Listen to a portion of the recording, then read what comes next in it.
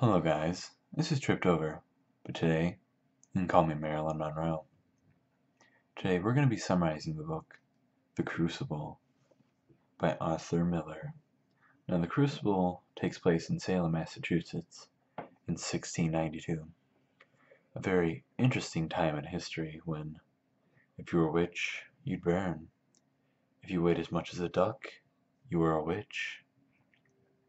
And most importantly, if you were turned into a newt, you didn't always get better. Now, the story starts off in the Reverend Parris's household, with his daughter Betty lying unconscious and very ill. But the kicker is that the night before, all the girls in Salem were out at midnight, being led by a black slave by the name of Tiputah, and they were all dancing nude in the woods. Now this itself sounds like the setup for a porno, but it wasn't. They were spitting out curses and spells, and they're just normal girls, so none of this is working. They're just spitting out blubber. But anyways, the local physician pretty much says, I mean, she seems pretty fine, but I don't know what to tell you. This is where some of the other families like, hey, my daughter also is feeling pretty ill. And they're faking it. I mean, I'm not gonna lie, they're faking it immediately. You know they're faking it.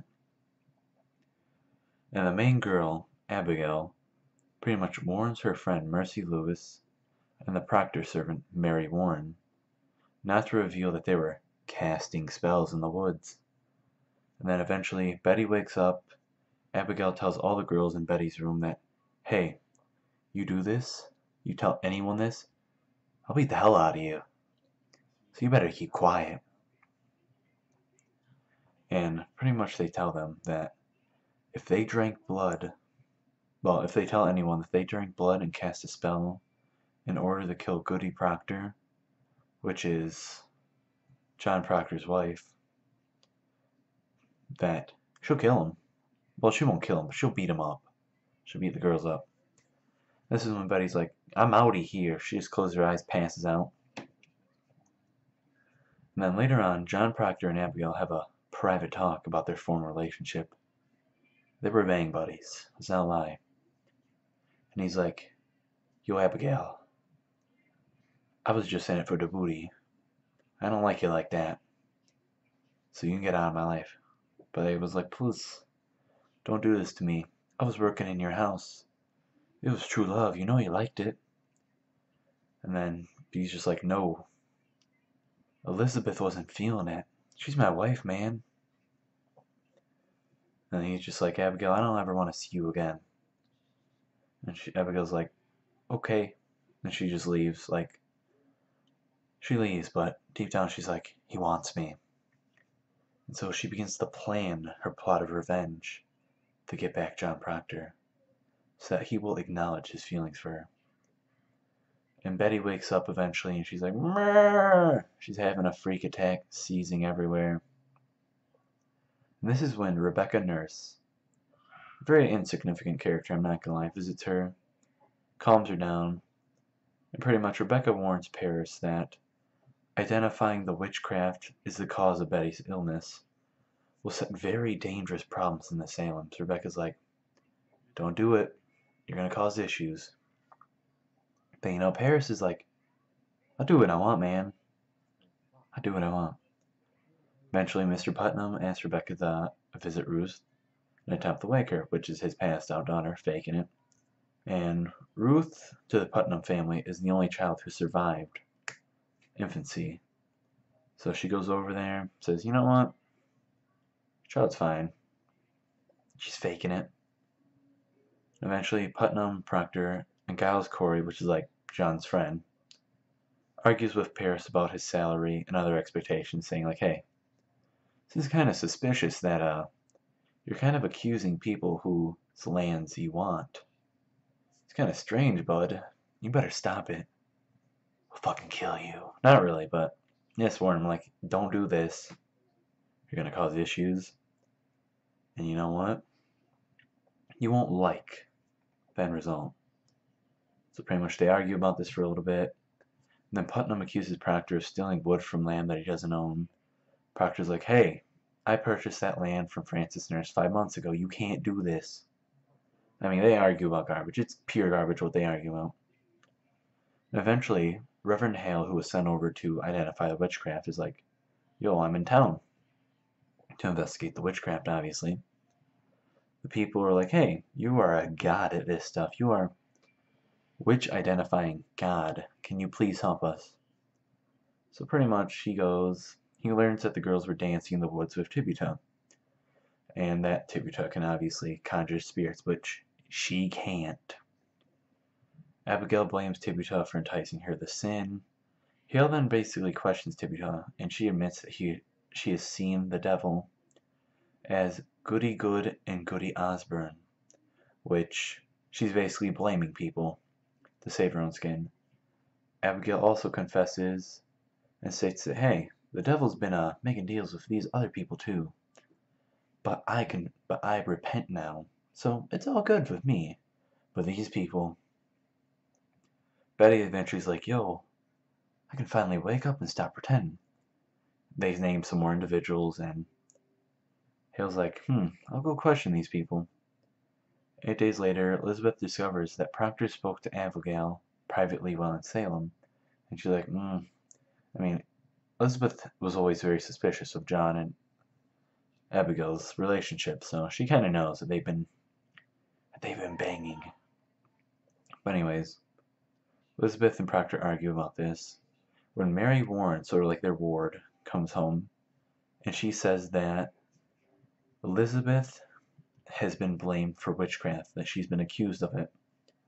And she gives Elizabeth a poppet, which is basically like an old-fashioned doll that she made while sitting in the courtroom. Mary Warren tells Proctor that some of the girls accused her again, but the court dismissed it because Mary Warren defended her. Hale arrives at the Proctor house, questions Proctor and his poor church attendance. He's like, yo, you ain't been in church. Proctor says, I've been working. I'm sorry about this. I haven't committed any sins, but he's thinking in the back of his mind, what's up with Abigail? I feel kind of bad, but, it's pretty much so much of that, and Hale questions Elizabeth as well.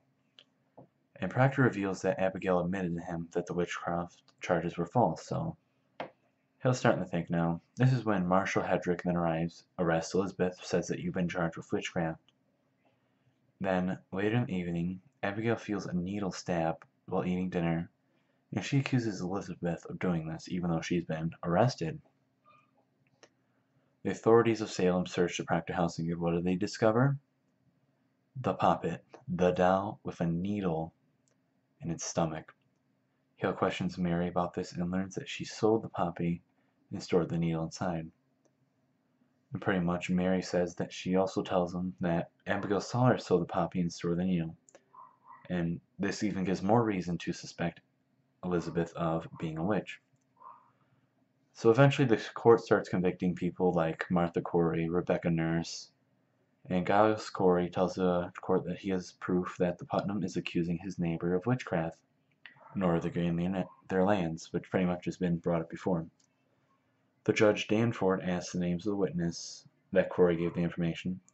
And Corey's like, I'm not doing that. So they're like, you know what? You're under arrest. Now all these people, they get killed. Like, they're accused of witchcraft because of their high morals, because they refuse to give up others and repeat the cycle.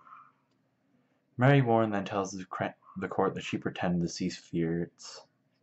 She admits to everything. And this is when Abigail and all the other girls stand up like, she's possessing me, she's possessing me. Basically saying she's a witch. Mary eventually conforms because she doesn't want to be killed. She doesn't want to be put on trial. And she says that John Proctor has been the one behind all the witchcraft. Eventually John is arrested, and it's found out John learns that Elizabeth is pregnant and that she's not going to be executed right away until the baby's been born. So Hale goes up to John. He says, John, please just admit to witchcraft. Give up some names. You don't need to die like this. Elizabeth has been taken off trial, and she's allowed to go free. Months pass. John sort of festers over all this, and eventually they give him a piece of paper that says, sign your name, admit that you have been consorting with the devil, and we'll let you go. And this is where John does the dumbest mistake of his life, literally the last mistake of his life. He says, no, I have one thing in my life, and it's my name, and I refuse to give that up. So what do? They kill him. Kind of a fruitless death, but you know, that's life. And that's just how the book ends, with John just going to the gallows. What does this book teach you? Don't be a witch. Don't consort with the devil. And most importantly, if you are a witch, you better not be in Salem, because you're gonna die. Anyways, I hope you enjoyed, and like and subscribe if you did. I'll see you next time. Good night.